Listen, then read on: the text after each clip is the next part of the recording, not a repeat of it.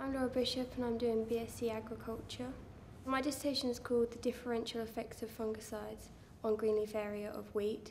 There's a bit of a mouthful, but it just basically means using different fungicides to try and get the leaf to stay greener for longer. So if you can do that, then it will photosynthesize for longer and that might increase the yield, hopefully. I was on placement with Syngenta, and so I could do all my trials work there rather than trying to do it when I got back. So I had access to all the chemicals, all the kit, the sprayer, the combine, so it just made sense really.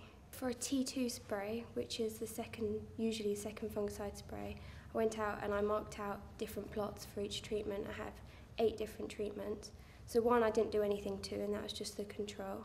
And then all the others were a mixture of new SDHI fungicides and then older strobilurin and azole triazoles. So sprayed those at T2 and then just looked after them and did assessments every week until the leaves started dying, which was about the end of July really. And then I harvested them mid-August with the trials combine and then brought the samples back to Harper with me. With the samples I went to the labs and did some nitrogen testing on them, so I just had to take them to the mill and grind it into flour and then do some nitrogen protein tests on them.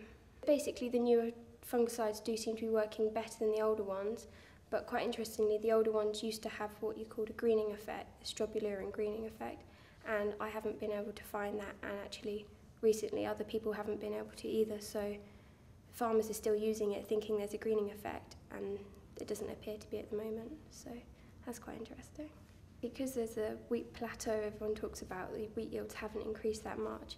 If we can find a way of getting that extra half a tonne, then that will just be what we're looking for really. That's what the goal is.